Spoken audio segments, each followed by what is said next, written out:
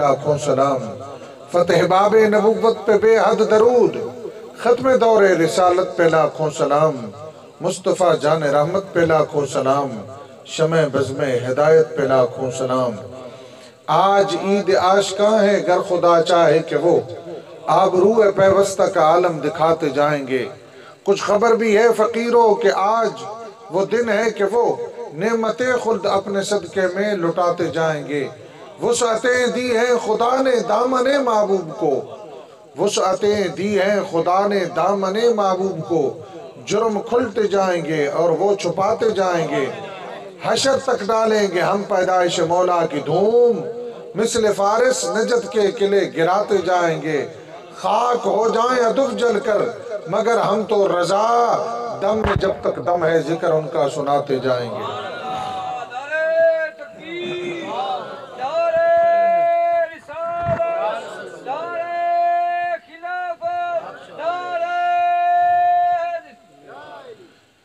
احبابی زی وقار آجدی پر وقار روحانی وجدانی ایمان افروز محفل رنگ و نور بسلسلہ میلاد مصطفیٰ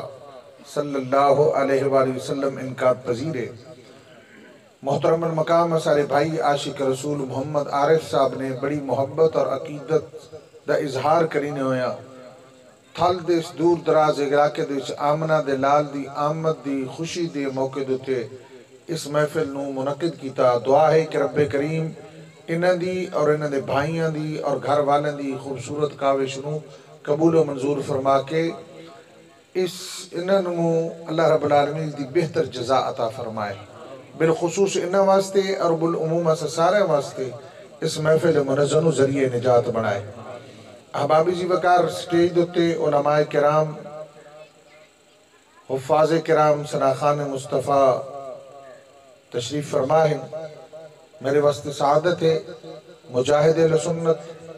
فخر اہل سنت حضرت علامہ مولانا محمد فاروق صاحب تشریف فرما ہیں، اور مجاہد اہل سنت مخلص فی اللہ جناب قاری غلام جیلانی صاحب رضوی دامت برکات العالیہ آپ بھی تشریف فرما ہیں۔ استاذ الحفاظ حضرت علامہ مولانا قاری محمد یونس رضوی صاحب زید شرف ہو آپ بھی تشریف فرما ہیں۔ عزیز محترم حضرت علامہ سہبزادہ محمد افتخار الحسن صاحب الحسنی زینت آستانہ عالیہ شاہ والا شریف آپ بھی تشریف فرما ہیں۔ دیگر سناخان مصطفیٰ علماء کرام دا جمع غفیر ہے، اللہ سب دی حاضر نو اپنی بارگاہ وچ قبول و منظور فرمائے۔ پہلی گل ذہن چ رکھنی ہے کہ اللہ رب العالمین نے پورا قرآن الحمد گن کے والناس تک حضور علیہ السلام دی عظمت و شان دے وچ نازل فرمایا۔ قرآن مجید دیاں 6666 آیات کم و بیش، ہر آیت 3 وجہ تو معجزہ ہے حضور علیہ السلام دا۔ قرآن دا محفوظ ہونا، قرآن دا یاد ہونا، قرآن دے وچ کوئی رد و بدل نہ ہونا، یہ ترائے جہتیں نال قرآن دی ہر آیت حضور دا معجزہ، اور ترائے نو 6666 نو ترائے نال ضرب رہے ہو تو میرے آقا دے قرآن دے وچ ہی کتنے معجزے ہوئے۔ پورا قرآن الحمد گن کے والناس تک کلام خدا دا، مگر اس دے ذکر مصطفیٰ کریم صلی اللہ علیہ وسلم دا۔ یہ وجہ ہے کہ ام المومنین محبوب خدا سیدہ عائشہ صدیقہ رضی اللہ تعالیٰ عنہ کل کسی نے سوال کیتا پوچھا اما حضور دے اخلاق دے متعلق رساؤ،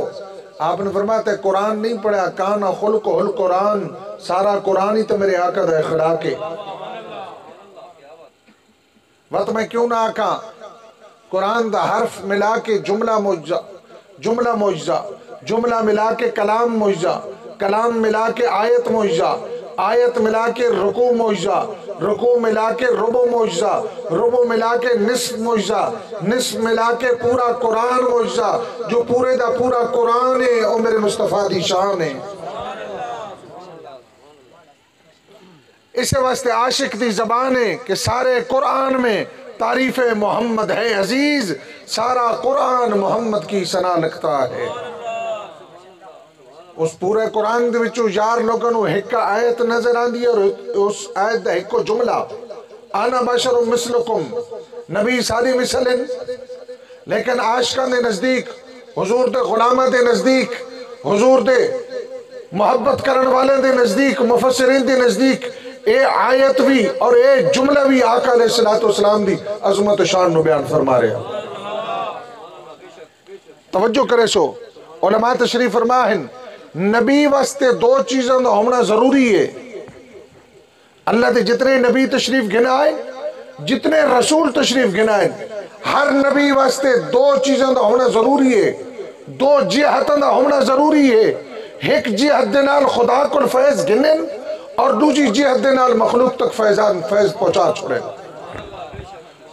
میں سادے لفظ سمجھائی کہ نبی واسطے ضروری ہے دو وصفاں دا، اس دے اندر دو وصف پائے بنیں، ایک وصف دے نال خدا کو فیض گنے نبی اور دوسرے وصف دے نال او فیض مخلوق تک پہنچا چھوڑے۔ توجہ ہے، نبی واسطے ضروری ہے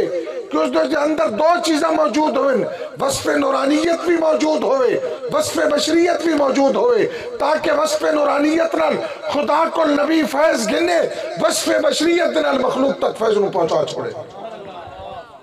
نبی واسطے ضروری ہے دو زو جہتین شخصیت ہونا، دو جہتن ہونا نبی واسطے ضروری ہے۔ اس واسطے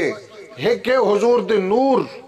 ہونا، ایک کے بشریت، ایک کے نبی دی حقیقت۔ میرے آقا دا نور بھی ظاہر ہویا، میرے آقا دی بشریت بھی ظاہر ہوئی ہے، لیکن میرے آقا کریم صلی اللہ علیہ وسلم دی حقیقت نو کوئی پہچان سکیا؟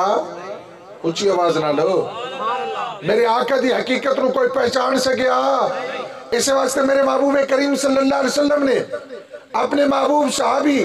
امیر المومنین خلیفہ بلا فصل، تمام صحابہ دے پیر، تمام صحابہ دے امام، تاجدار صداقت جناب ابو بکر صدیق رضی اللہ تعالیٰ عنہ، میرے آقا نے مخاطب کر کے ارشاد فرمایا، میرے آقا نے فرمایا لم یعرفنی حقیقتاً غیر ربی، اے ابو بکر میری حقیقت نو میرے رب تو سوا جان دے ہی کوئی نہیں۔ انہوں ذرا غور کرائے، توجہ کرائے، گرد و نواز وچو آمن والے میرے جٹ بھراموں ذرا غور کرائے، میں اپنی زبان اچھ گفتگو تاں پہ کرینا تاکہ تھوڑے ذہن اچھ اتر ونی اور سمجھ آونی گل، اللہ سمجھن دی توفیق عطا فرمائے۔ ابو بکر صدیق میرے آقا دا شاعر ہے، ابو بکر صدیق میرے آقا دا غلام ہے، ابو بکر صدیق میرے آقا دا او صحابی ہے رضی اللہ تعالیٰ عنہ، جس نے متعلق میرے آقا نے فرمایا لوگو پوری امت دا ایمان ایک طرف رکھ لے ہو، ابو بکر دا ایمان ایک طرف رکھ لے ہو، اگر ایک پلٹ دے چھ ناپیا بنیو پوری امت دا ایمان ایک پلٹ دے چھ رکھ کے وزن کرو، دوجہ پاسو ابو بکر دا ایمان رکھو، میرے ابو بکر صدیق دا ایمان ساری امت دوتے بھاری ہوئے چھے۔ نعرہ تکبیر، نعرہ رسالت، نعرہ تحقیق، جشن عید میلاد النبی، آستانہ علیہ شاہ والا شریف۔ ابو بکر صدیق نے فضیلت حاصل ہے، اے مقام حاصل ہے کہ تاجدار صداقت نے غار سور دو ترائے دن ترائے راتی دنیا تو وقت ہو کے دنیا تو علیحدہ ہو کے قرب مصطفیٰ دے وچ ترائے دن تے ترائے راتی گزاری ہیں۔ اس دا اثر یہ ہویا جلنے میرے آقا مدینہ دے وچ پہنچے لوگاں پتہ نہیں چلتا ابو بکر کون ہے تے آقا کون ہے، جناب تاجدار صداقت چادر گھن کے کھڑے ہو گئے تاکہ آمن اللہ دا مغالطہ دور ہو ونجے کہ جڑا چادر گھن کے کھڑوتا غلام ہے، جڑا تلے بیٹھا ہو آقا تشریف فرما۔ توجہ ہے، ابو بکر صدیق رضی اللہ چادر اس وجہ تو گھن کے نہیں کھلوت رہے کہ آقا علیہ السلام نے سورج دی گرمی لگ دی آئی۔ علماء تشریف فرما ہیں پچھو علماء کل میرے آقا دے اوصاف دے وچو ہے، میرے آقا دے وصف دے وچو ہے، میرے آقا دے کمالات دے وچو ہے، میرے آقا دے معجزات دے وچو ہے کہ آقا علیہ السلام جڑڑ بھی باہر نکلے نہا آسمان دے سورج دی تپش میرے آقا نے محسوس نہیں ہوندی کیونکہ آسمان دا بدل ہر وقت میرے آقا دوتے سایہ کریندا سہبان بن کے چلتا آئی۔ ابو بکر صدیق اس وجہ تو چادر گھن کے نہیں کھلوتے کہ آسمان دی سورج دی تپش محسوس پہتی نہیں میرے آقا نو، نہیں ابو بکر صدیق اس وجہ تو کھلوتے کہ آمن والے نو مغالطہ نہ لگے، پتہ لگ منی کہ غلام ڈیوٹی دیچ موجود ہے۔ یار میں پوچھنا ہے چاہنا جتنا بھی قریبی دوست ہوئے نا وہ اپنے دوست دی ہر گل نو جان گندا وعدہ میرا دوست ہے میرا یار ہے میں اس دن لڑنا میں اس دی چال کو بھی واقف ہاں میں اس دی نشست کو بھی واقف ہاں میں اس دی لبو لیجے کو بھی واقف ہاں میں اس دی طبیعت کو بھی واقف ہاں میں اس دی اندر تے باہر نو جاندا ہاں اس دی طبیعت کو میں اچھی طرح واقف ہاں ایک کس والے اٹھوے تک کیا کریندا اگر چلے تک کیا کریندا پھرے تک کیا کریندا جتنا بھی قریبی ہوئے پہچان ویندا لیکن ابو بکر صدیق میرے آقا دے اتنے قریب ہیں میرے آقا دے اتنے قریب ہیں ہون بھی جتنے ابو بکر صدیق میرے آقا دے قریب ہے اتنا دنیا دا کوئی بندہ میرے آقا دے قریب نہیں کیونکہ ابو بکر صدیق دی مزار ہون بھی حضور دی مزار دینا لے ابو بکر صدیق نے میرے آقا پہ فرمانے لم یعرفنی حقیقتا غیر ربی اے ابو بکر میری حقیقت نو میرے رب تو شبہ جان دے ہی کونی جس نبی دی عظمت جس نبی دی حقیقت جس نبی دی شان جس نبی دا مقام دا اندازہ ابو بکر صدیق نہیں لا سکے عمر فاروق جس دی تحت تک نہیں پہنچ سکے عثمان غنی جس تک نہیں پہنچ سکے آج 14ویں صدی تک کوئی مولوی کھلا ہو کے آکے نبی میری مثل ہائی جب میں نبی دی مثل ہاں نبی میرے اور چلتا ہائی میں بھی نبی اور چلتا ہاں نبی ہے میرے ترو بشر ہائی وہ اپنے عقل دا علاج کرائے اعلیٰ حضرت فرمائے آنکھ والا تیرے جوبن کا تماشا دیکھے آنکھ والا تیرے جوبن کا تماشا دیکھے دیدہ کور کو کیا آئے نظر کیا دیکھے انن کے پتہ ہوئے کہ سورج چڑھے آکے کو نہیں چڑھیا انن آکے بٹھا رہے ہو آکے سورج چڑھے انن تک سی ون تو کوئی شے نظر نہیں آتی پینی کا لے کے نہیں انن کے پتہ ہوئے سورج چڑھے آکے نہیں چڑھیا یہ توجہ آئی علماء کو پوچھو آقا علیہ السلام دی بارگاہ وچ ابو جہل آیا میرے آقا تشریف فرمائن ابو جہل آکے آکے یا رسول اللہ صلی اللہ علیہ وسلم صحابہ دی مجلس لگی ہوئی ہے ذرا غور کرائے توجہ کرائے ابو جہل آکے کہ یا رسول اللہ صلی اللہ علیہ وسلم آقا تھوڑے جیا کوڑا معاذ اللہ نقل کفر نباشد یا رسول اللہ تھوڑے جیا کوڑا من دنیا تا نظر آئے ہی کوئی نہیں میرے آقا نے فرمایا صدقتا تھوڑی دیر تو بعد ابو بکر صدیق آئے تاجدار صداقت آئے خلیفہ بلا فصل آئے امیر المومنین آئے پہلا مسلمان آیا میرے آقا دا پہلا غلام آیا میرے آقا دا پہلا صحابی آیا حضرت بکر صدیق آئے آکے عرض کی تھی یا رسول اللہ صلی اللہ علیہ وسلم آقا تھوڑے جے سونا من کائنات دیتے نظر آئے ہی کوئی نہیں میرے آقا نے فرمایا صدقتا صحابہ نے عرض کی تھی یا رسول اللہ ابو جہل آیا اس آکا من کوڑا نظر کو نہیں آیا تو فرمایا صدقتا ابو بکر صدیق آئے تو نہ کہ یا رسول اللہ من تھوڑے جے سونا کوئی نہیں نظر آیا تو فرمایا صدقتا وجہ کے ہوئے میرے آقا نے فرمایا میرے غلامو اللہ نے میرے چہرے نو مثل شیشے دے بڑا چھوڑیا جیڑا میرا چہرہ ویدا اس نو اس دے اپنا چہرہ نظر آندا ابو جہل آیا اس نو اپنا چہرہ نظر آیا اس اپنے چہرے نو دیکھ کیا من کو کوڑا نظر نہیں آیا ابو بکر صدیق آئے انہوں نے اپنا چہرہ نظر آیا انہیں اپنے چہرے دیکھ کیا یا رسول اللہ تھوڑے جو سونا من اور کو نظر آئے ہی نہیں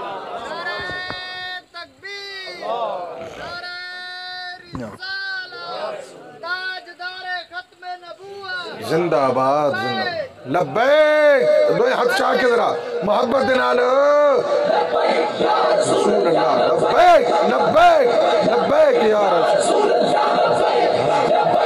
لبیک تنرما تاجدار ختم نبوت تاجدار ختم نبوت تاجدار ختم نبوت من سب نبیًا توجہ ہے بات میں حضرت حسان دی زبانی کیوں نہ کہا وَأَحْسَنُ مِنْكَ لَمْ تَرَكَتُّ عَيْنِي وَأَجْمَلُ مِنْكَ لَمْ تَلِدِ النِّسَاءُ خُلِقْتَ مُبَرًّا مِنْ كُلِّ عَيْبٍ كَأَنَّكَ قَدْ خُلِقْتَ كَمَا تَشَاءُ یا رسول اللہ میری آنکھ نے تھوڑے جو سونا ڈٹھا ہی کوئی نہیں کہ ماں تھوڑے جو سونا جایا ہی کوئی نہیں اللہ نے تھوڑے ہر عیب کو پاک پیدا فرمایا وہ رب نے ان پیدا فرمایا جی میں تھوڑی اپنی مرضی آئی بات اعلیٰ حضرت ٹھیک نہیں فرما آنکھ والا تیرے جوبن کا تماشا دیکھے آنکھ والا تیرے جوبن کا تماشا دیکھے ابو جہل نو کے پتہ کہ ودہا دا مکھڑا پہ چمکدا ابو جہل دے دل دے انہیں نو کے پتہ کہ ما زاغ البصر و ما طغى دی اکھ پہ چمک دیئے. ابو جہل اندے نو کیا پتا کہ علم نشرہ دے سینے دے چو نورانیہ لاٹا پہ نکل دیا. ابو جہل جے اندے نو کیا پتا کہ واللیل اذا سجا دی زلف انبری چھائی ہوئی ہے. اس نو کیا پتا ابو بکر صدیق نو پتا جس نے اس نور کو لذت حاصل کیتیاں, جس نے اس نور کو فائز حاصل کیتا. صحابہ کو پوچھو جس نے نور دیا لذت حاصل کیتیاں. اس وقت اعلیٰ حضرت فرمائے آنکھ والا تیرے جوبن کا تماشا دیکھے, آنکھ والا تیرے جوبن کا تماشا دیکھے, بلکہ میں آقا آنکھ والا تیرے جلووں کا تماشا دیکھے. دیدہ ایک اور کو کیا آئے نظر کیا دیکھے. دل دندن کے پتہ ہوئے کہ حضور دا چہرہ کے جیا. اللہ سمجھن دی توفیق عطا فرمائے. قل انما انا بشر مثلکم. پہلی گل یاد رکھا ہے. آقا علیہ السلام جتنی مفسرین ہیں علماء تشریف فرما ہیں, پوچھو سارے علماء نے بیان کیتا بے اللہ رب العالمین نے محبوب نے جو فرمایا. آقا علیہ السلام نے اپنی عاجزی بیان کری نویا. ارشاد فرما انا بشر مثلکم, میں تھوڑی مثل بشر ہاں. کیوں فرمایا؟ ادھی وجہ کے وے, وجہ یہ وے کہ اللہ دے جتنے نبی آئیں, جتنے رسول آئیں, جتنے پیغمبر تشریف لائیں, اللہ نے ہر نبی نو معجزے عطا کیتے ہیں, اللہ نے ہر نبی نو کمالات عطا کیتے ہیں. لیکن جتنے بھی اللہ دے نبی آئیں کسی نو 4 5 6 7 8 10 معجزے عطا کیتے ہیں. اواری آئی تھوڑے تے میرے پیارے حبیب دی اللہ نے 1 2 4 10 نہیں بلکہ سر دے والاں تو گھن کے پیران دے ناخنہ تک مکمل اور مجسم معجزہ بنا کے بھیجیا. اور ذرا غور کرائے, پہلے جتنے نبی آئیں نا انہوں دے معجزات تھوڑے آئیں, تھوڑے معجزات ویک کے تو لوگ بھول بگئے. نبیوں نو خدا دے شریک ٹھہرا بیٹھے. عیسیٰ علیہ السلام دے امتی, عیسیٰ علیہ السلام دے کلمہ پڑھا نہ لے, عیسیٰ علیہ السلام دے معجزات ویک کے, کمالات ویک کے وہ آنکھ بیٹھے کہ عیسیٰ علیہ السلام تو معاذ اللہ دے بیٹے ہیں, شرک کر بیٹھے. قرآن ادا عیسیٰ علیہ السلام دے معجزے وَأُبْرِئُ الْأَكْمَحَ وَالْأَبْرَصَ وَأُحْيِي الْمَوْتَى بِإِذْنِ اللَّهِ. عیسیٰ علیہ السلام دی بارگاہ وچ اگر مادر زاد نبی نہ آوے ہا, آپ اکھاں دے ہاتھ پھریندے ہیں, اکھاں دے نشان بھی بڑھ ویندے ہیں, رب نور بھی عطا فرما چھڑیندا ہے. اکما دن جد اکھاں دے نشان بھی نہ ہوئن, اکھنے بھی نہ ہوئن اکھاں دے, اس نو اکما دن عیسیٰ علیہ السلام ہاتھ پھریندے ہیں, نشان بھی بڑھ ویندے ہیں, اکھ بھی آویندی ہے, اکھ دے چلا نور بھی عطا فرما چھڑیندا ہے. والابرسا اگر کوڑ تے برستی بیماری والا آوے ہا, عیسیٰ علیہ السلام ہاتھ پھریندے ہیں, شفا مل ویندی ہے. اگر کو مردہ آپ دی بارگاہ وچ آوے ہا, آپ اشارہ کریندے ہیں, زندہ ہوئندے ہیں. اے ناز امیر جمع متکلم دی عیسیٰ علیہ السلام دی طرف لوٹ دی پئی ہے. فرما وَأُبْرِئُ الْأَكْمَحَ وَالْأَبْرَصَ وَأُحْيِي الْمَوْتَى, میں ہاتھ پھرینا, میں ہاتھ پھرینا, اکھا مل ویندیاں, میں ہاتھ پھرینا, شفا آویندی ہے, میں ہاتھ اشارہ کرینا, مردہ زندہ ہوئندہ. لیکن عیسیٰ علیہ السلام نے ایک لفظ بول کے سارے سوالات دا جواب عطا فرما چھوڑیا. فرما لوگو کریندہ میں ہاں بِإِذْنِ اللَّهِ, اس دی طاقت اللہ دی ہوندی ہے. اللہ دی طاقت, اللہ دی دتی طاقت نال میں کرینو. توجہ ہے, عیسیٰ علیہ السلام دے جلے معجزات کثرت نال ظاہر ہوئے نا, چونکہ بھی حضور علیہ السلام دے ایک وصف ہے. میرے آقا نے اپنا وصف بیان فرمایا. اللہ دے جتنے نبی آئیں خاص علاقے واسطے, خاص قوم واسطے نبی بن کے آئیں. میرے آقا نے فرمایا فضیلت شان اے مقام مرتبہ رب نے میں عطا کیتا, اس تو پہلے اللہ نے کسے نبی نہیں عطا کیتا. کہ اللہ دے جتنے نبی آئیں خاص علاقے واسطے, خاص قوم واسطے نبی بن کے آئیں, رب نے منو ساری کائنات واسطے نبی بنا کے بھیجیا. وَكَانَ النَّبِيُّ يُبْعَثُ إِلَىٰ قَوْمِهِ خَاصَةً وَبُعِثْتُ إِلَى النَّاسِ عَامَّةً كَمَا قَالَ عَلَيْهِ الصَّلَاةُ وَالتَّسْلِيمُ. میرے آقا نے فرمایا اللہ دے جتنے نبی آئے, جتنے رسول آئے, جتنے پیغمبر تشریف لائے, خاص علاقے واسطے, خاص قوم واسطے, خاص نسل واسطے, خاص وقت واسطے نبی بن کے آئیں. رب نے مینو ساری کائنات واسطے اور قیامت تک واسطے نبی بنا کے بھیجیا. توجہ ہے. عیسیٰ علیہ السلام تے یحییٰ علیہ السلام دا زمانہ آئی ایک. عیسیٰ علیہ السلام جلے کثرت نال معجزے وکھائے نا, لوگ ہزاراں دی تعداد دن نے عیسیٰ علیہ السلام دی بارگاہ تے حاضر تھیندے ہیں, قطار اندر قطار. عیسیٰ علیہ السلام ہاتھ پھریندے ویندے ہیں, اکھاں ملدی ہیں, عیسیٰ علیہ السلام ہاتھ پھریندے ہیں, شفا ملدی ویندی ہے, لوگ مردے چاہ کے گنا دیں, زندہ تھی ویندے ہیں. یحییٰ علیہ السلام نے پیغام بھیجیا جناب عیسیٰ علیہ السلام دی طرف. دریا دے ایک طرف عیسیٰ علیہ السلام دی نبوت, دوجی سائیڈ تے یحییٰ علیہ السلام دی. یحییٰ علیہ السلام نے پیغام بھیجا انجیل پر نماز اٹھا کے پڑھو، اصل نسخہ آپ نے پیغام بھیجیا کہ ونجو عیسیٰ علیہ السلام نے من کے آکھ تھوڑے کسرت نال موجزات ویک کے لوکن مغالطہ پہ لگ دا تو سکے نہیں اللہ دے آخری نبی تنے لوگ بھول دے پین میں تو سکے نہیں اللہ دے آخر الزمان نبی ہو، اتنے موجزات نہ بکھاؤ، اتنے موجزے ظاہر نہ کرو، لوگ بھول دے پین۔ عیسیٰ علیہ السلام نے جواب دیتا، آپ فرمایا ونجو یحییٰ علیہ السلام نے آکھو اللہ آخر الزمان نبی جناب محمد مصطفیٰ صلی اللہ علیہ وسلم دی جتیاں دے تسمے بنن دا اگر من موقع عطا فرمائے میں اپنے واسطے احساس سمجھے سا۔ اور عیسیٰ علیہ السلام نے جلسہ منعقد کیتا، منعقد کر کے لوگن نشا قرآن شاہدے لوگوں میرے معجزات ویک کے میرے کمالات ویک کے اے نہ بھولے آئے بلکہ مبشرم برسولی یاتی من بعد اسمہ احمد، میں اس نبی دی آخر الزمان نبی دی خوشخبری سناؤں واسطے آیا جس دنا رب نے احمد رکھ چھوڑیا۔ عرض کرنے دا مقصد ہے کہ عیسیٰ علیہ السلام دے معجزات ویک کے لوگ شرک کر بیٹھے، خدا دا شریک خدا دے نال ملا بیٹھے، خدا دا بیٹا آکھ بیٹھے۔ عزیر علیہ السلام دے معجزات ویک کے عزیر علیہ السلام دے امتی خدا دے نال شرک کر بیٹھے، عزیر علیہ السلام نے اللہ دا بیٹا آکھ بیٹھے، ابن اللہ آکھ بیٹھے۔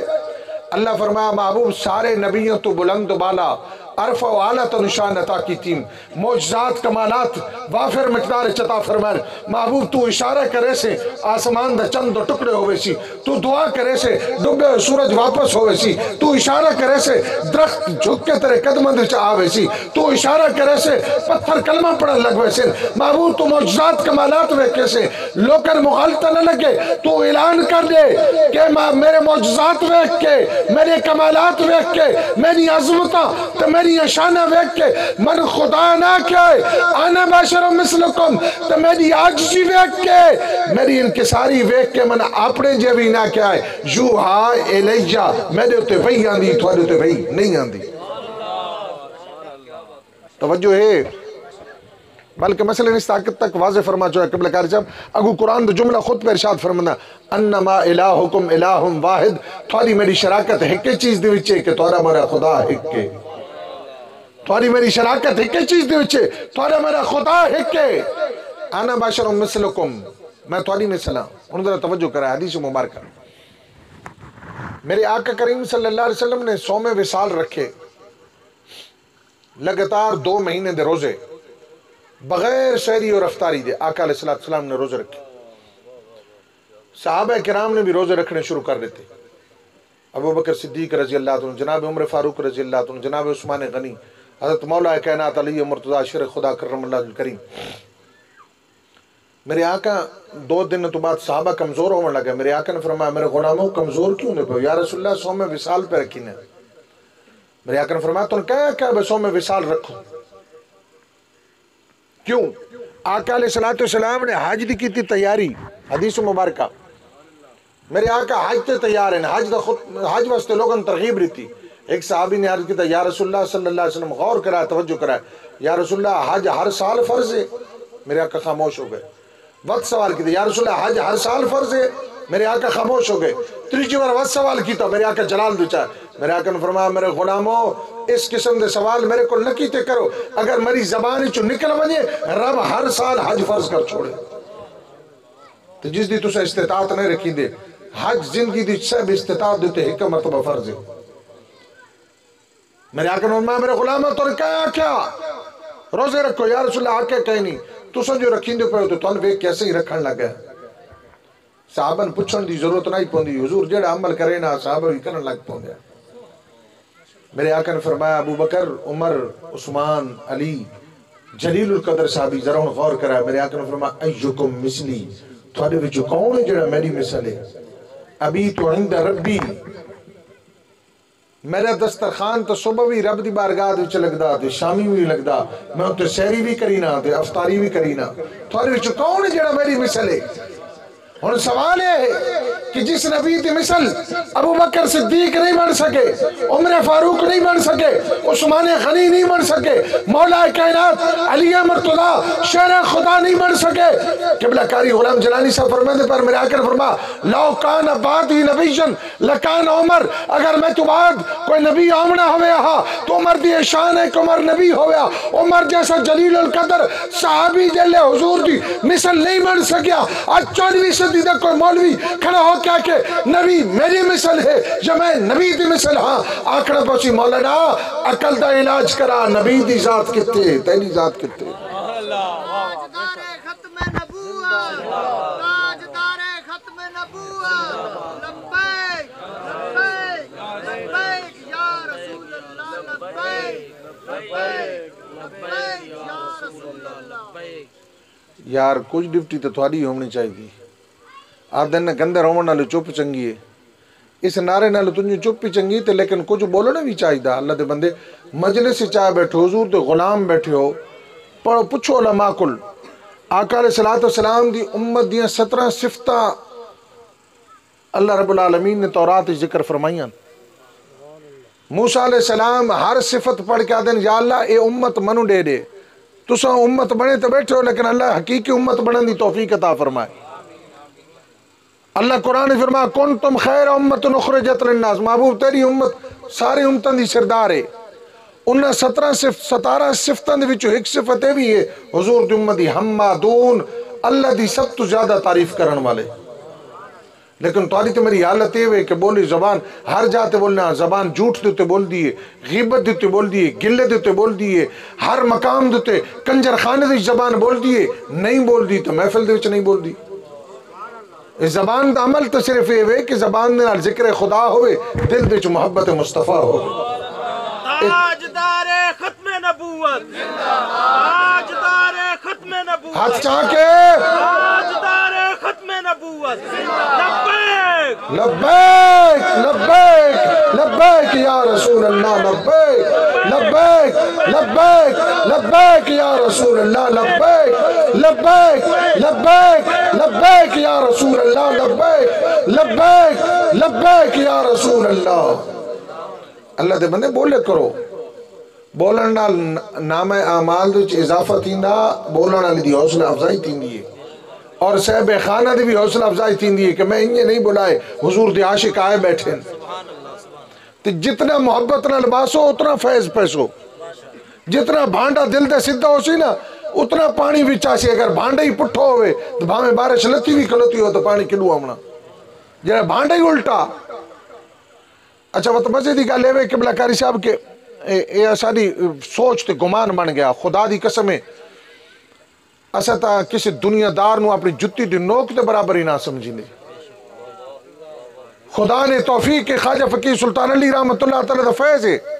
کسی دنیا دار دی کشامت آجتا ہی نہیں کی تھی دنیا واسطے، حقیقت والی گل ہے، زید صدی گل ہے۔ تو علماء دی جیسے جتیاں ٹھومن والے ہیں، اللہ علماء تے مشیخ دی عزت دی توفیق عطا فرمائے۔ اسارے مزاج یہ بن گیا کوئی سیاسی لیڈر آمنا ہوئے، کوئی دنیا دار آمنا ہوئے، ایم پی ایت ایم این اے آمنا ہوئے، ڈھول بھی بگئے نیا، ساری دہار ضائع ہی کری نیا، کرسیاں بھی چاہے نیا، دریاں بھی چاہے نیا، اور انتظار واسطے ہاتھ بن کے کھلوتے بھی ہونیا، تو اسان کوئی محسوس نہیں تھیندا، اگر محسوس تھیندا تو ذکر مصطفیٰ دی مجلس تو محسوس تھیندا۔ ذرا زمان علا کیا سبحان اللہ، حضور تو غلام بیٹھا اچھی آدھر علا سبحان اللہ۔ میری طبیعت تو سے لے بگڑ رہنی جنہے دنیا داریں دی کو مجلس ہوئے نا ملکن دی، یہ حقیقت گل ہے، تو وقت میں انہوں نے تو چکین ہونا، تو سا تو حضور دے غلام ہو متوسط قسم دے لوگ کو اللہ سارے نو غلامی دی توفیق عطا فرمائے۔ وہ سمجھیندن بھائی صرف ایسا ہے اتنے کپڑے پا منایا تو دنیا دے چدراٹ وکا منایا، تو میرے آقا دا دربار تو دربار ہے جتے بادشاہ بھی اور گداگر بھی، غریب بھی، امیر بھی، گورا بھی، کالا بھی، مرد بھی، عورت بھی، ولی بھی، سارے حضور دے دربار دے بھکاری بن کے حاضر تھی ہیں۔ میرے مسلک دے امام آقا میں اس گلی کا گدا ہوں جس میں مانگتے تاجدار پھرتے، بڑے بڑے تاجدار حضور دے غلام میں حضور دربار جو غلام دی حیثیت نہ پیش تھی تیرے کہ میرے کے مقام۔ اور وہ بڑی مزید گل ہے جڑا بندہ غریب ہوندا نا تھوڑا دل کھول کے بیٹھے کرو، غریباں دے دل وڈے ہوندے، غریباں دی محبت زیادہ ہوندی ہے، حضرت شاہ سلیمان توسوی رحمت زمانے چ گل آ گئی تو میں عرض کی تو حضور قبلہ شاہ سلیمان توسوی رحمت اللہ تعالیٰ دی بارگاہ دی مائی آئی حضور میرے گھر میلاد ہے تجھے تشریف گناونی. آپ نے فرمایا مائی میں آما ضرور ہاں لیکن میرے گھر بھی اسی وقت میلاد ہے, میں محفل سجائی ہوئی ہے. حضور آپ تشریف کو نہیں گن گئے. جلے رات ستن دن گزر گیا, جلے رات ستن کمری والے آقا غریب دی جھوپڑی دی تشریف گنائیں. دوسرے دن چشتیہ سلسلے دا عظیم ولی کامل خواجہ شاہ سلیمان توسوی اس مائی دی کٹڑیاں دی تشریف گن گئے, اس غریب عورت دی جھوپڑی دی تشریف گن گئے. پوچھا مائی میلاد کتنے کرائی ہے؟ آکے حضور اس جگہ دے. آپ اس مائی دی چوکھڑ دے بوسے پیڑی دیں. آپ نے فرمایا خوش قسمت ہے حضور تیرے میلاد دی تشریف گن ہے. توجہ ہے, اچھی آواز نال محبت نال ذرا جاگ کے تقریر میں ہون شروع کی تھی کہ کرنی اچھی آواز نال سبحان اللہ. اللہ سمجھن دی توفیق عطا فرمائے. بڑے بڑے جلیل القدر صحابہ میرے آقا نے فرمایا ایکم مثلی, تھوڑے وچ کون ہے جڑا میری مثل ہے؟ اور وقت بڑی مزے دی گل ہے. حضرت عبداللہ ابن عباس رضی اللہ تعالیٰ عنہ رئیس المفسرین, حضرت عبداللہ ابن عباس نے اپنی تفسیر تے واقعہ نقل کیتا اور نال اس آیت دے تحت لکھیا. آپ نے فرمایا جلے آقا علیہ السلام نے کھجوراں دا باغ لائے نا 100 کھجوراں حضرت سلیمان فارسی واسطے, میرے آقا نے باغ لایا 99 کھجوراں میرے آقا نے لائیاں. میرے آقا دا طریقہ کار ہے کہ میرے آقا کھجور لیندے ہیں نال پانی دیندے ہیں. جویں کھجور لا کے پانی دے کے میرے آقا اگلی کھجور لیندے ہیں. پہلی کھجور جوان بھی ہو ویندی آئی, سر سبزی ہو ویندی آئی, پھل بھی چاہ ویندی آئی تے پھل رس بھی چھوڑ دیندے ہیں. میرے آقا لیندے گئے تے باغ تیار تھیندا گیا. حضرت عبداللہ ابن عباس نے فرمایا کہ ایک کھجور ایک درخت ایسا ہے جڑا جناب عمر فاروق نے لایا, پانی بھی آپ دیتا. جڑی 99 کھجورہ ہیں وہ پک کے تیار بھی ہو گئی ہیں, باغ تیار ہو گیا, پھل رس چھوڑ گئے. جڑی حضرت عمر فاروق لائی آئی وہ جوان تو ہوئی ہے لیکن پھل نہیں چاہیا. آپ نے تے نقل کیتا, مفسرین نے جملہ کوٹ کیتا, لوگو عمر فاروق جیسا جلیل القدر صحابی میرے نبی دی مثل نہیں ہو سکتا. آج 14ویں صدی دا مولوی کی میں نبی دی مثل ہو سکتا. توجہ ہے,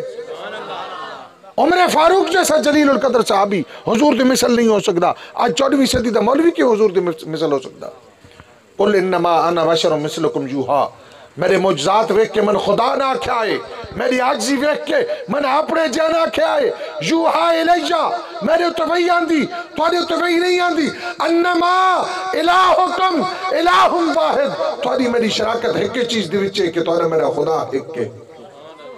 ہن رب کول پوچھتے اللہ دے قرآن کول, چونکہ قرآن دی تفسیر عمدہ تر تفسیر ہوندی جڑی قرآن بالقرآن ہوئے, قرآن دی ایک آیت دی دوجی آیت تفسیر پہ کرندی ہوئے. قرآن کول پوچھتے ہیں اے اللہ دی لاریب کتاب, اے بے عیب کتاب تو دسا اللہ دے محبوب کے بن کے آئیں. اللہ دے قرآن نے ارشاد فرمایا قد جاءکم من اللہ نور و کتاب مبین. دنیا والوں البتہ تحقیق تھوڑے کول اللہ دی طرف بہت بڑا نور آ گیا اور روشن کتاب آ گئی ہے. علی قاری نے بھی لکھا تو امام فخر الدین رازی بھی نے لکھا. آپ نے فرمایا بے نور تو مراد بھی حضور دی ذات ہے تے قرآن تو مراد کتاب تو مراد بھی حضور دی ذات ہے. چونکہ ایک متزلہ گروہ ایک مفسر ہے نے اسا کہا نہیں نور تو مراد ہی کتاب ہے, کتاب تو مراد بھی کتاب ہے قرآن مجید ہے. حضرت امام فخر الدین رازی آئے, علی قاری آئے, انہوں نے فرمایا متزلہ گروہ تو آدھا میں نور تو مراد بھی قرآن تے کتاب تو مراد بھی قرآن. سارا ایمان سن, سارا عشق سن, سارے ایمان تا تقاضے ہوئے, سارا ایمان آتا نور تو مراد بھی حضور دی ذات ہے اور قرآن تو مراد بھی حضور دی ذات ہے. اس واسطے تو کلندر لاہور بھی آگیا نا, لوح بھی تو قلم بھی تو تیرا وجود الکتاب. یا رسول اللہ لوح بھی تو قلم بھی تو تیرا وجود الکتاب, گنبد آبگین رنگ تیرے محیط میں ہے خباب. توجہ ہے, اللہ دا قرآن دا نور آیا. آقا علیہ السلام دی بارگاہ دی صحابی نے عرض کیا یا رسول اللہ صلی اللہ علیہ وسلم, آقا حکم ارشاد فرماؤ سب تو پہلے اللہ نے کس چیز نو پیدا فرمایا؟ میرے آقا نے فرمایا اول ما خلق اللہ نوری, سب تو پہلے اللہ نے میرے نور نو پیدا کیتا. یہ میری گل نہیں, مولانا اشرف علی تھانوی نے اپنی کتاب نشر الطیب نور دے باب دے چیز حدیث نے ذکر کیتا. شیخ الحدیث مولانا محمد اشرف سیالوی صاحب رحمۃ اللہ تعالیٰ نے جلے مناظرہ کیتا نا اب دستار توسوی نال پہاڑ پر دے اس کہ اول ما خلق اللہ نوری دی سند اشرف سیالوی پیش کرے آپ فرمایا اشرف سیالوی نہ پیش کرے سی اس دی سند اشرف علی تھانوی کرے سی کیونکہ نور دے باب دچ نشر چیز کتاب دچ اشرف علی تھانوی لکھ کے گیا کہ میرے آقا نے فرمایا اول ما خلق اللہ نوری سب تو پہلے اللہ نے میرے نور کو پیدا کیتا اگر اس حدیث دیتے دلیل رب دا قرآن پوچھنا چاہتے ہو تو رب دا قرآن نے اعلان کیتا انا اول المسلمین محبوب تو اعلان کر دے لوکن دے سارے سب تو پہلا مسلمان میں ہوں اور دوجی آیت قرآن مجید دی شاہ عبدالحق محدث دہلوی فرمائیں دیں کہ دوجی آیت مبارکہ ہو والاول والآخر والظاہر والباطن وہو بکل شیء علیم اللہ اول بھی ہے آخر بھی ہے ظاہر بھی ہے باطن بھی ہے یہ چار صفت اللہ دیا شاہ برکت الرسول فی الہند شاہ عبدالحق محدث دہلوی بھی فرمائیں دیں یہ چارے صفت اللہ نے اپنے محبوب نے عطا فرما چھوڑیاں کہ محبوب اول بھی ہیں آخر بھی ہیں ظاہر بھی ہیں باطن بھی ہیں اپنے نور دی تخلیق دی نحاز نال حضور سب تو پہلے تشریف گنائیں میرے آقا نے فرمایا اول ما خلق اللہ نوری حضور میلاد اور بیست دل حاضرال سارے نبیوں تو آخر تشریف گنائیں حضور باطن عالم ارواح وچ حضور دا نور سارے انبیاء دی نور دی تربیت فرمائیں دریا حضور ظاہرن کہ حضور دے آمد تو پہلے حضور دے میلاد تو پہلے حضور دے قدم رکھن تو پہلے ساری کائنات گھوپ اندھیرے وچ مبتلا ہے ہر کوئی گناہ دے وچ مبتلا ہے اپنے ہتھوں دے تراشے بتوں دے سامنے اپنے سر نو جھکا دیندے ہیں اپنی بچیاں نو زندہ درگور کر چھوڑیندے ہیں انسانیت ناچ دی چیز کو نہ ہائی رب دی پہچان کو نہ ہائی رب نو جانن والا کوئی نہ ہائی رب نو پہچانن والا کوئی نہ ہائی میرے آقا دا نور ظاہر ہویا میرے آقا نے انسانوں نو شعور انسانیت بھی عطا کیتا شعور بندگی بھی عطا فرمائیے میرے آقا نے منصب انسانیت بھی عطا فرمایا رب دلال ٹوٹے مخلوق تا رب دا بحال بھی فرمایا رب دا عرفان بھی عطا کیتا اور رب دی پہچان بھی عطا کیتی رب دا قرب بھی عطا فرما چھوڑیا ایک عرب نے آدمی کا بول بالا کر دیا میرے آقا کریم صلی اللہ علیہ وسلم دا ایسا نور ظاہر ہویا کہ دنیا گھوپ اندھیرے دچ مبتلا ہے حضور دی نور دلال ساری کائنات جگمگا اٹھی اسے واسطے تا کلندر لاہوری آکے نا نگاہ عشق و مستی میں وہی اول وہی آخر نگاہ عشق و مستی میں وہی اول وہی آخر وہی قرآن وہی فرقان وہی یاسین وہی طٰہٰ یہ چارے صفت اللہ نے حضور نے عطا فرمائیاں میرے آقا نے فرمایا اول ما خلق اللہ نوری سب تو پہلے اللہ نے میرے نور نے پیدا فرمایا انہوں نے توجہ کرایا غور کرایا اللہ دا قرآن دا سے نور بنا کے بھیجا نور حضور نور بن کے آنا اللہ فرمیندے نے میں نور بنا کے بھیجا حضور فرمیندے نے سب تو پہلے اللہ نے میرے نور نے پیدا فرمایا آقا علیہ السلام دی والدہ ماجدہ حضرت اماں آمنہ سلام اللہ علیہا کل لوگا پوچھیا والدہ ماجدہ کل پوچھا مکہ دی عورتوں نے پوچھا اپنی جستجو دے مطابق عورتوں پوچھا چونکہ عورتوں زیادہ جستجو ہوندی کہ فلان دے گھر امید آئی فلان دا بچہ پیدا ہویا یا بچی پیدا ہوئی ہے عورتوں صبح اٹھی کہ یہ جستجو کریں پوچھ دیاں اور مکہ دی عورتوں میں جستجو دے وچان اللہ نے عبداللہ نو کیا عطا کیتا بچہ عطا کیتا یا بچی عطا کیتی عورتوں گئیاں آمنہ کیے جن نہیں بچہ پیدا کیتا ہی ہے بچی حضرت آمنہ یہ نہیں فرمایا میں بچہ پیدا کیتا آپ نے فرمایا علماء کو پوچھو خارج منی نور میرے کو نور ظاہر ہویا ایسا نور جس نور دی روشنی نال میں اپنے محلے چ بیٹھ کے مکان چ بیٹھ کے اپنے گھر دے چ بیٹھ کے میں نے شام دے محلات نو ویکھ کیتا توجہ ہے اللہ فرماندہ میں نور بنا کے بھیجیا حضور فرماندے نے سب تو پہلے میرے نور پیدا تھیا حضرت آمنہ فرماندیاں میرے کو نور ظاہر تھیا اور ایک اس دیتے ہو رہی دلیل ہے ذرا غور کرائے توجہ کرائے صاحبان عقل سلیم تشریف فرما ہو بھائی بچہ جلے پیدا تھیندا تو بچی دی ناڑ کٹی ویندی کو کونی کٹی ویندی سمجھدار دوست تشریف فرما ہو بچی دی ناڑ کٹی ویندی نا کیوں کٹی ویندی اس وجہ تو کہ ماں دا جڑا اور بیٹے دا بچے دا رشتہ ہوندا پیٹ دے چس ناڑ دے ذریعے ہوندا جڑی اللہ نے دودھ دے چشمے ماں دے سینے دے چ رکھے نا اوہ چشمہ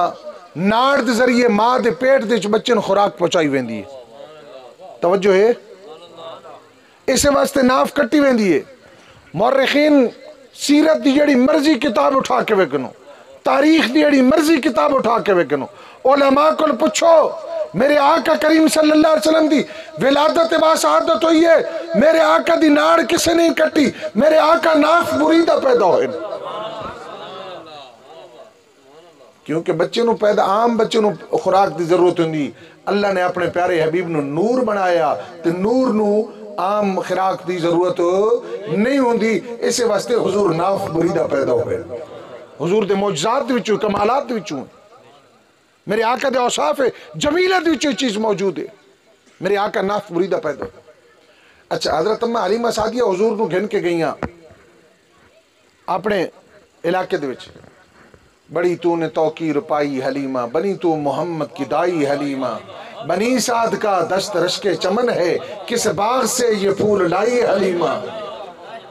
حضرت اماں حلیمہ سعدیہ جلے آئیاں تو اٹھنی کمزور آئی، جلے آئیاں تو غریب ہیں، جلے آئیاں تو ڈاچی دے وچ اتنی طاقت کوئی نہیں کہ تیز چل سکے، ہاں جلے حضور نے اٹھایا تو ڈاچی دی طاقت بھی آ گئی ہے، امیر بھی تھی گئیاں، سونیاں بھی تھی گئیاں، رفتار بھی تیز تھی گئی ہے، تو سب تو پہلے اپنے علاقے سے پہنچ بھی گئیاں۔ حضرت اماں حلیمہ سعدیہ کو لوگ کو پوچھے حلیمہ سعدیہ تو غریب آئے، تیرے کل اتنے پیسے کون ہیں تو چراغ جلا سکے، ہاں تیرے جھوپڑی دی ہر وقت اندھیرا ہی اندھیرا ہوں آئی، اے چراغ تے فانوس کتھوں منگائے،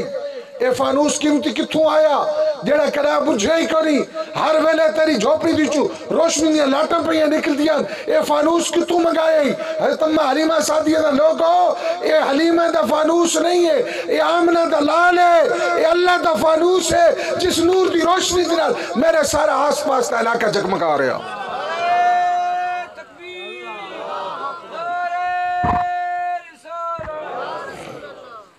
ہون ذرا توجہ کرائے، غور کرائے، اللہ فرمایا میں نور بنا کے بھیجیا،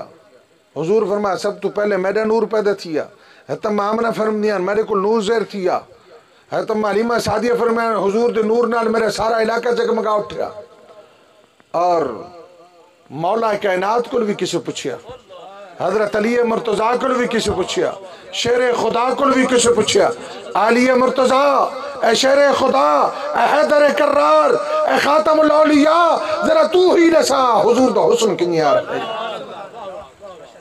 میں قاری یونس صاحب دی گل نہ کریں دا، قاری غلام جیلانی صاحب دی گل نہ کریں دا، علامہ فاروق صاحب دی گل نہ کریں دا، کیونکہ کسی نے علم دی سند مدرسے چو مل دی ہے، کسی نے علم دی سند تنظیم المدارس دین دی ہے، کسی نے علم دی سند وفاق المدارس دین دی، کسی نے علم دی سند اسلامی یونیورسٹی ایشو کریں دی، کسی نے علم دی سند ازہر یونیورسٹی ایشو کریں دی، مولا کائنات و ہستی ہند جنہوں نے علم دی سند میرے آقا نے اپنی زبان حق ترجمان نال ارشاد فرمائی، میرے آقا نے توجہ ہے۔ اچھا روچی کیا لے ذرا غور کرائے، میں مسئلہ سمجھاون دی کوشش کریں دے پہ اللہ سمجھنے دی توفیق عطا فرمائے۔ بھائی جڑا چاچے دا پتر ہوندا کہ لگدا رشتے دے وچ، اچھی آواز نہ لو بولو، پتریر نال کاوڑے ہوئے ہو، کاوڑے ہو تو سننا کرو حضور دے ملاد دے صدقے اللہ عمل دی توفیق دے۔ چاچے دا پتر کہ لگدا رشتے دے وچ پتریر، تے پتریر نو بھائی آکھ سکدا کہ نہیں آکھ سکدا؟ آکھ سکدا نا، چاچا زاد بھائی ہوندا نا، بزرگ بیٹھے نے تصدیق کی دی چاچا زاد بھائی ہوندا، تے پتریر اگر پتریر نو بھائی آکھے تے جہارج کوئی نہیں آکھا جا سکدا۔ حضرت مولا کائنات حضرت علی مرتضیٰ شیر خدا حضور دے پتریر ہیں، چاچا زاد بھائی ہیں، حضرت ابو طالب دے صاحبزادے ہیں، حضرت علی مرتضیٰ رضی اللہ عنہ زندگی مبارک اسٹڈی کرو، مطالعہ کرو، نہج البلاغہ پڑھ کے ویک گنو، آپ دی سیرت دی کوئی کتاب پڑھ کے ویک گنو، حضرت علی مرتضیٰ شیر خدا رضی اللہ عنہ جنن بھی حضور دی بارگاہ وچ حاضر تھی ہیں، بھائی دی حیثیت نال نہیں حاضر تھی ہے، غلام دی حیثیت نال حاضر تھی ہے۔ حضرت علی نے کداں بھی حضور نو اپنا بھائی نہیں آکھیا، اپنا آقا تسلیم کیتا، غلام دی حیثیت نال حاضر تھی ہے۔ حضرت علی مرتضیٰ شیر خدا کو جڑے پوچھے نا حضور دے حسن دے متعلق، حضرت علی اگو انج نہیں آکھیا کہ میں بھی شادیاں کیتیاں تو حضور بھی شادیاں کیتیاں، میں بھی دو ہاتھ ہیں تو حضور دے بھی دو ہاتھ ہیں، میری ویڈیو اکھین تو حضور دی ویڈیو اکھین، میں بھی پانی پینا تو حضور بھی پانی پینے، میں جیسے کہ آج کل ایک فکر پیش کیتی ونی، آج کل ایک مولوی دا خیال پیش کیتا وندا، آج کل ایک مولوی دی سوچ پیش کیتی ونی، آج کل ایک نظریت عقیدہ پیش کیتا وندا کہ حضور بھی شادیاں کیتے ہیں، نسب بھی کیتے ہیں، حضور بھی چلتے ہیں، نسب بھی چلتے ہیں، حضور بھی پھرتے ہیں، نسب بھی چلتے ہیں، لہذا حسن دی مثل حضور انتہا حضور دی مثل۔ مولا کائنات نے نہیں آکھیا کہ حضور بھی میرے آ رہے ہیں تو میں بھی حضور، آپ نے یہ نہیں فرمایا حضور میرے چاچے تھے صاحبزادے ہیں، نہیں، میں حضرت علی مرتضی شیر خدا نے جواب کے لیتا، آپ نے فرمایا لم ار قبلہ ولا بعدہ مثلہ، لوگو حضور تو پہلے نہ کو حضور جیا سونا آیا، نہ قیامت تک کو اس کوئی ماں جیسی حضور جیا سونا۔ توجہ ہے، حسن ہے بے مثال، صورت ہے لاجواب، حسن ہے بے مثال، صورت ہے لاجواب، میں فدا تم آپ ہو اپنا جواب۔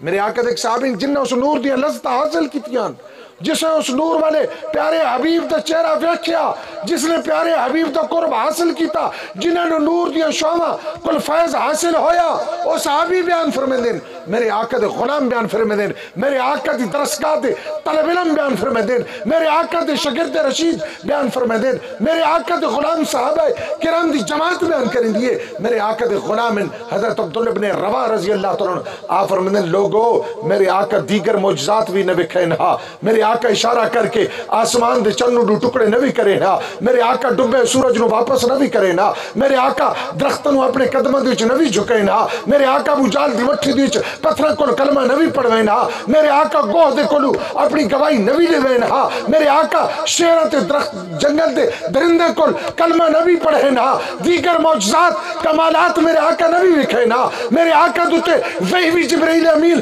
گھن کے نہ آیا ہو گیا، میرے آقا دوتے قرآن بھی نازل نتی ہو گیا، میرے آقا دا چہرہ ہی میرے آقا دی صداقت نبوت دی صداقت دی دلیل واسطے کافی آئی۔ اچھی آواز نہ لو، کوئی حقیقت علی گالے تو صحیح استقبال نہیں کیتا میرے جملے تو اچھی آواز نہ مل کے یار تھوڑے دیر میرے آقا کوئی معجزات کوئی کمالات کوئی دیگر فضائل نبی دیکھائے نا، حضور جو تفعی بھی نازل نتی ہو گیا، اللہ نے محبوب کریم نے چہرہ ہی ایسا تا کیتا ہی اور چہرے دیتے نور دیا شامہ ان چمک دی ہے کہ حضور دا چہرہ ہی حضور دی نبوت دی صداقت دی دلیل واسطے کافی ہے۔ میرے آقا کریم صلی اللہ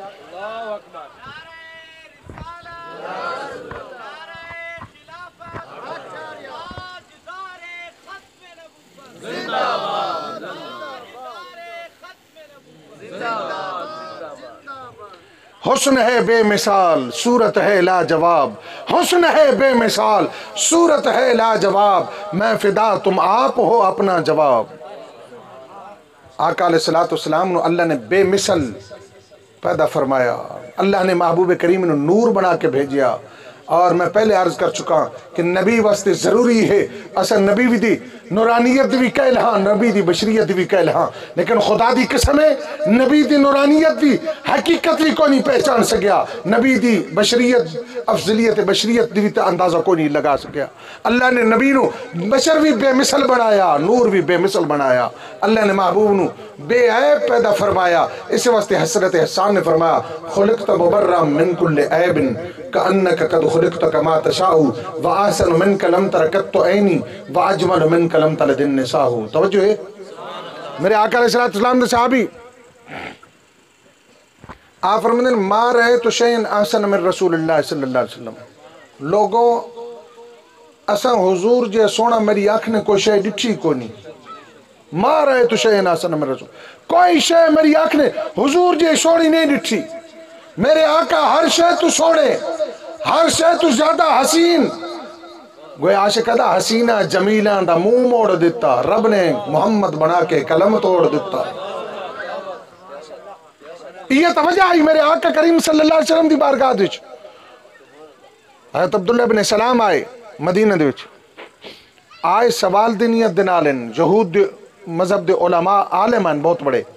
کتاباں کھنگال کیا ہے، مطالعہ کر کے آئے، راتی سر رات مطالعہ کریں درے، لوگوں سویرے میں ویسا آمنہ دلال دنال ون کے مناظرہ کرے سا، میں ویک سکے میرے سوالوں دے کتنے جواب دیں دیں۔ حضرت عبداللہ بن سلام آئے جڑے رخ بد دعا دیتے نظر پئیے، بزبان حال پکار اٹھے، علم بھول گیا، سوال بھول گئے، مناظرہ بھول گیا، بس حضور دی ہی ہو کے رہ گئے۔ بے ساختہ پکار اٹھے لوگوں لیسا بے وجہ الکذاب، ایک اسے جھوٹے دا چہرہ نہیں ہے تو اللہ دے سچے نبی دا چہرہ۔ حسینہ جمیلہ دا منہ موڑ دیتا، رب نے محمد بنا کے قلم توڑ دیتا۔ صحابی عرض کرتے ہیں ما رأیت شین، اسا حضور جا میری آنکھ نے کوئی شے ڈٹھی نہیں، اللہ نے محبوب نو بے مثال حسین و جمیل سارے سونے تو بد کے سونا حضور نو پیدا فرمایا۔ ما رأیت شین، اگلا جملہ ذرا غور کرائے توجہ، ما رأیت شین احسن من رسول اللہ صلی اللہ علیہ وسلم کأن الشمس تجری فی وجہہی، حضور دا چہرہ انہیں سونا ہائی، حضور دا چہرہ انہیں لگدا ہائی، یارو حضور دا چہرہ اتنا حسین و جمیل آئی، حضور دا چہرہ اتنا خوبصورت آئی، گویا حضور دا چہرہ نے بیکھوا تو لگدا ہی آسمان دا چند حضور دا چہرہ دے چل دا پیا۔ اعلیٰ حضرت فرمان خورشید تھا کس زور پہ کیا بڑھ کے چمکا تھا کمر، بے پردہ جب وہ رخ ہوا یہ بھی نہیں وہ بھی نہیں۔ توجہ ہے، اچھا جٹ بھرا بیٹھو ذرا غور کرا، توجہ کرا ہمارے بزرگ بیٹھو بھئی، آسمان دا سورج جڑا ہے نور ہے کہ کوئی نہیں؟ نور ہے نا، اتنا نور نورانی ہے کہ ساری کائنات نو اپنی نور نہ روشن کر رہا، انہی گل ہے کہ نہیں؟ آسمان دا سورج نور ہے، آسمان دا چند 14ویں دی رات نو چمکدا پہ ہوا تو ساری رات نو روشنی کے دینے پہ ہوندا کہ نہیں؟ جلے قرآن نے آسمان دے سورج نو ذکر کیتا نا تو قرآن کہا وَجَعَلَ فِيهَا سِرَاجًا وَقَمَرًا مُنِيرًا، آسمان دا سورج جڑا سراج ہے منیر نہیں، آسمان دا چند قمر منیر ہے سراج نہیں۔ رب دا قرآن دا وَجَعَلَ فِيهَا سِرَاجًا وَقَمَرًا مُنِيرًا، آسمان دے سورج دی تکینو کوئی شک نہیں، آسمان دے چند دی تکینو کوئی شک نہیں، آسمان دے سورج نو رب دا قرآن دہا وَجَعَلَ فِيهَا سِرَاجًا وَقَمَرًا مُنِيرًا، آسمان دا سورج سراج ہے منیر نہیں، آسمان دا چند منیر ہے سراج نہیں۔ واری آئی آمنہ دلال دی، پیکر حسن و جمال دی، اللہ دے یار دی، کائنات دے غمخار دی، خاتم النبیین دی، سارے نبیوں دے سردار دی۔ اللہ نے محبوب دے متعلق فرمایا دنیا والو دائجن الاللہ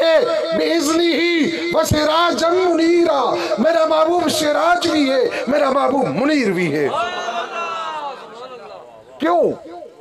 علماء نے اقتباس کی دی، فرمایا کہ آسمان دا سورج بھی حضور دے نور کل فیض حاصل کر کے کائنات نو روشنی عطا کر رہا، آسمان دا چند بھی حضور دے نور کل فیض حاصل کر کے رات نو روشنی عطا کر رہا۔ اس واسطے آسمان دا سورج سراج ہے منیر نہیں، آسمان دا چند منیر ہے سراج نہیں۔ محبوب دیواری آئی فرمایا میرا محبوب سراج بھی ہے منیر بھی ہے۔ محمد قربان ماں اپنے مسلک دے امام اعلیٰ حضرت فاضل بریلوی کلو آپ فرمائیں دن کو نہیں سے روشنی، دن کو نہیں سے روشنی، شب کو نہیں سے چاندنی۔ ذرا غور کریں، دن کو نہیں سے روشنی، شب کو نہیں سے چاندنی۔ سچ تو یہ ہے کہ روح یار شمس بھی ہے قمر بھی ہے، سچ دی گل تے ہوئے کہ حضور دا چہرہ سراج بھی ہے تے منیر بھی ہے، روح یار شمس بھی ہے قمر بھی ہے۔ اللہ نے فرمایا قد جاءکم من اللہ نور و کتاب مبین، محبوب اعلان کر دے تیرے معجزات دیکھ کے، تیری عظمتہ دیکھ کے، تیرے کمالات دیکھ کے کوئی تن خدا نہ اکباوے، اعلان کر دے انا بشر مثلکم دین سارے تھوڑے تو وہی نہیں آندی، میں نے اپنے جی ابھی نہ سمجھائے انما الہکم الہ واحد، تھوڑی میری شراکت ہے کہ چیز دے وچے تھوڑا میرا خدا ہے کہ اللہ عمل دی توفیق عطا فرمائے۔ بانیانی محفل دی اس خوبصورت کاوش نو قبول و منظور فرما کے اس دی بہتر جزا عطا فرمائے۔ دعا ہے کہ اللہ رب العالمین تاریخ لبیک یا رسول اللہ پاکستان دے عظیم قافلے نو فتح نصرت عطا فرمائے۔ اس ظالم یزیدی سوچ رکھن والی حکومت نو اللہ ہوش دناخن گھلن دی توفیق عطا فرمائے، اور رب کریم مجاہدین اسلام نو، مجاہدین تاریخ لبیک یا رسول اللہ پاکستان نو باعزت رہائی عطا فرمائے، اور انہوں نے سارے مطالبات پورے ہوئے، اور رب کریم اس پاک دھرتی نو، اساری پاک سرزمین ملک پاکستان نو انہا غلیظ لوگوں کو پاک اور صاف فرمائے، اور اس عظیم دھرتی نو اللہ ایک ولی کامل حضور دا عاشق و حکمران عطا فرمائے۔ رب کریم ہم اساسارن حاضرون قبول و منظور فرما کے اسی بہتر جزا عطا فرمائے۔ وآخر دعوانا الحمدللہ۔